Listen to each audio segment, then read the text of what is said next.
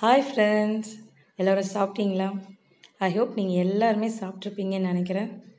அப்படி சாப்பிட்லன்னா முதல்ல போய் சாப்பிடுங்க. அன்போட மாலத்திசரவணன் பேசுகிறேன். இன்றைக்கி ரொம்ப ஒரு டேஸ்டியான ரெஸ்டாரண்ட் ஸ்டைலில் முட்டை தொக்கு ஆறு முட்டை மசாலா வீட்டில் எப்படி செய்யலாங்கிறத பார்க்கலாம். அது கூடவே ஒரு சின்ன டிப்ஸும் அண்ட் ஒரு சின்ன சீக்ரெட்டும் உங்களுக்காக காத்துட்ருக்கு. வாங்க வீடியோக்குள்ளே போகலாம். ஃபஸ்ட்டு தேவையான பொருட்கள்: ஒரு 4 வெங்காயம், 3 தக்காளி பொடியாக கட் பண்ணி வச்சுருக்கேன். அப்புறம் மிளகாத்தூள், அப்புறம் கரம் மசாலா, ஜீரகப்பொடி, உப்பு தேவையான அளவு, அப்புறம் ஒரு 7 முட்டை வேக வச்சு எடுத்திருக்கேன். அப்புறம் பூண்டு, ஒரு பச்சை மிளகாய், கறிவேப்பிலை, கொத்தமல்லி. இப்போ ஒரு கடாய் வச்சுருக்கேன். கிட்டத்தட்ட ஒரு 5 டேபிள் ஸ்பூன் ஆயில் விட்டுருக்கேன்.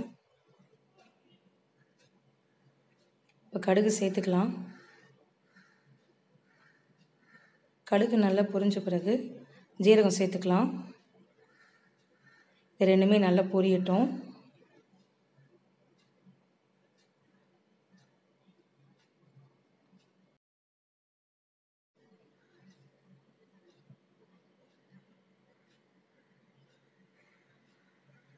ஒரு கொத்து கறிவேப்பிலை போட்டுக்கலாம்.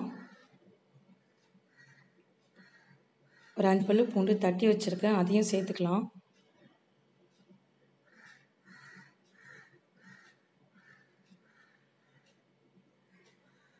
இது பார்த்தீங்கன்னா எண்ணெயிலே நல்லா வதக்கணும்.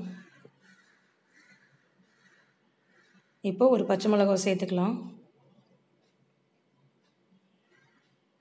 இது எல்லாத்தையுமே நல்லா எண்ணெயில் வதக்கிட்டே இருக்கணும். இப்போது கட் பண்ணி வச்ச வெங்காயத்தை நாம் சேர்த்துக்கலாம்.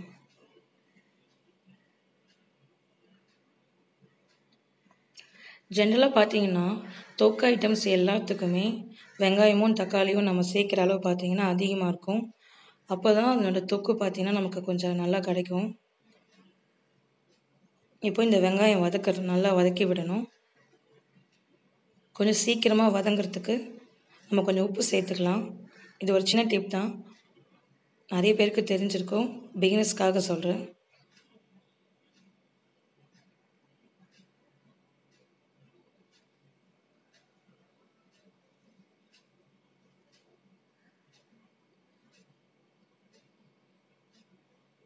இப்போ பார்த்தீங்கன்னா வெங்காயம் ஓரளவுக்கு வதங்கிடுச்சு. இப்போ தக்காளி சேர்த்துக்கலாம்.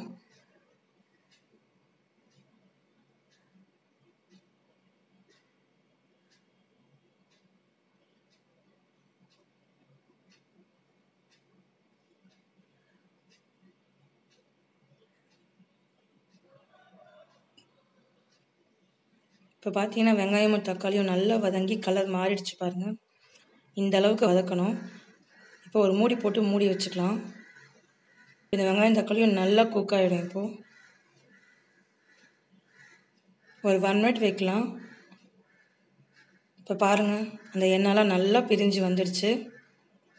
ஸோ இந்த வெங்காயமும் தக்காளியும் ஓரளவுக்கு நல்லா வதங்கிடுச்சு.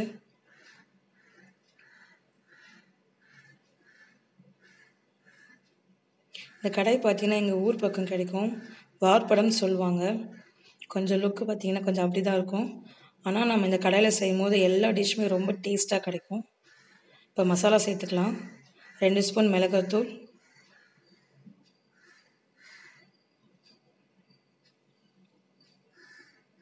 1/2 ஸ்பூன் கரம் மசாலா, 1/2 ஸ்பூன் ஜீரகத்தூள்.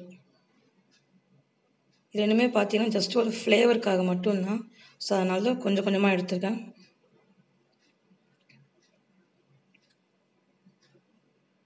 இப்போது ஒரு 1/4 டீஸ்பூன் மஞ்சள் பொடி. நான் தேவையான பொருட்களில் மஞ்சத்தூள்லாம் காட்டல, ஏன்னா அஞ்சரை பெட்டியில் எல்லாருக்குமே இருக்கும். ஸோ அதெல்லாம் நம்ம காமிச்சா கொஞ்சம் காமெடியாக தான் இருக்கும். இந்த ரெசிபிக்கு தேவையான மெயின் ஐட்டம்ஸ் மட்டும்தான் நான் தேவையான பொருட்களில் காமிச்சிருக்கேன். ஸோ இந்த கடுகு, மஞ்சள் பொடி இதெல்லாம் நான் காட்டல.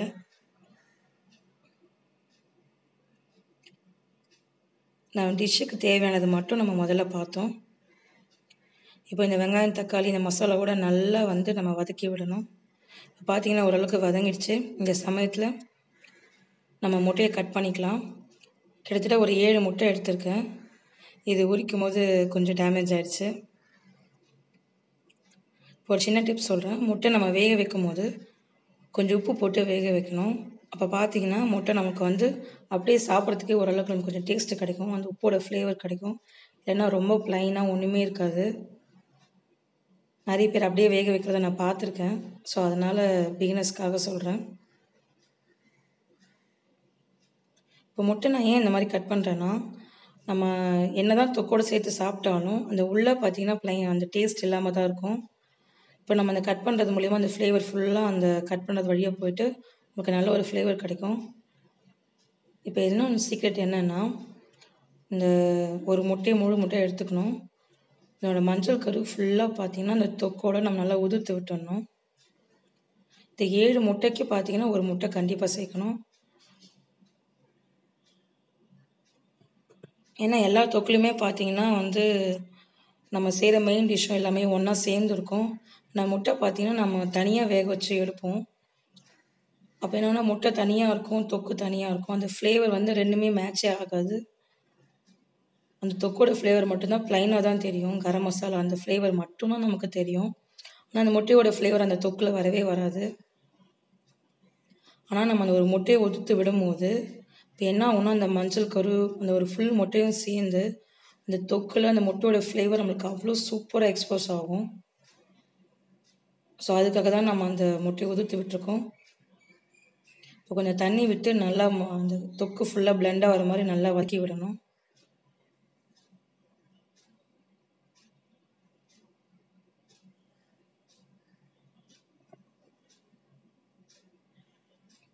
இப்போ நம்ம டேஸ்ட் பார்த்துக்கலாம். ஏன்னா வெங்காயம் வதக்கிறதுக்கு மட்டும்தான் நம்ம உப்பு போட்டிருக்கோம். இன்னும் நம்ம ரெசிபிக்கு உப்பு போடல.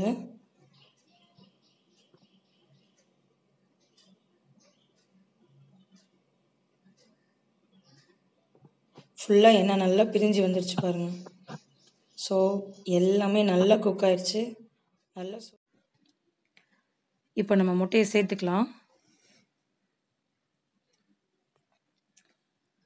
நம்ம முட்டையை ஆல்ரெடி கட் பண்ணி வச்சுருக்கிறதுனால ரொம்ப ஜென்டிலாக கிளறி விடணும். இல்லைனா அந்த முட்டை வந்து கட் பண்ண இடத்துலலாம் உடஞ்சிரும். நல்லா கடாயை விட்டு நல்லா சுருண்டு வந்திருக்கு பாருங்கள். இந்த மாதிரி நல்லா அது பொறுமையாக கிளறி விட்டுடணும். தொக்கு பாருங்கள் நல்லா சுருண்டு வந்திருக்கு.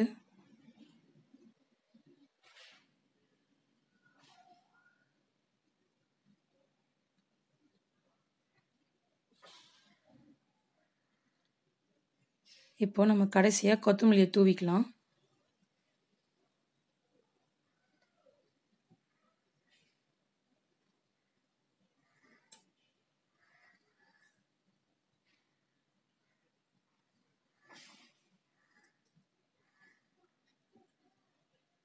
இப்போ ஒரு நிமிஷம் நம்ம மூடி வச்சுட்டு அப்புறமா திறக்கலாம். ஏன்னா அந்த கொத்தமல்லியோட ஃப்ளேவர் வந்து அப்போ தான் நமக்கு அந்த மசாலாவோட மிக்ஸ் ஆகிருக்கும். எண்ணெய் ஃபுல்லாக பிரிஞ்சு வந்துடுச்சு.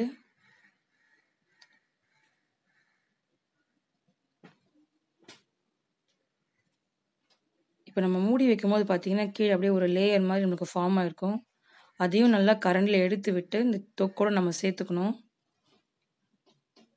இன்னும் இந்த தொக்கோட டேஸ்ட் நமக்கு இன்னும் அதிகப்படுத்தி கொடுக்கும். அது நமக்கு இப்போ ரொம்ப ஒரு டேஸ்டான முட்டை தொக்கு ஆல்மோஸ்ட் ரெடி ஆயிடுச்சு. வாங்க பிளேட்டிங்கில் பார்க்கலாம். ரொம்ப ஒரு டேஸ்டியான ரெஸ்டாரண்ட் ஸ்டைல் முட்டை தொக்கு ரெடி. பார்க்க ரொம்ப செம்மையாக இருக்குது. இந்த முட்டை தொக்கை நாம் சாம்பார் சாதம், ரசம் சாதம் அண்டு டிஃபன் ஐட்டம்ஸில் பார்த்திங்கன்னா சப்பாத்தி, தோசை இது மாதிரி நம்ம எல்லாத்துக்கூடையும் சாப்பிட்லாம். ரொம்ப நல்லாயிருக்கும். இந்த ரெசிபி ட்ரை பண்ணி பாருங்கள். ட்ரை பண்ணி பார்த்துட்டு உங்களோட ஒப்பீனியனை கமெண்ட்டில் சொல்லுங்கள். நீங்கள் இந்த சேனல் இப்போ தான் புதுசாக பார்க்குறீங்கன்னா சப்ஸ்கிரைப் பண்ணுங்கள். பக்கத்தில் இருக்கிற பெல் பட்டனை கிளிக் பண்ணுங்கள்.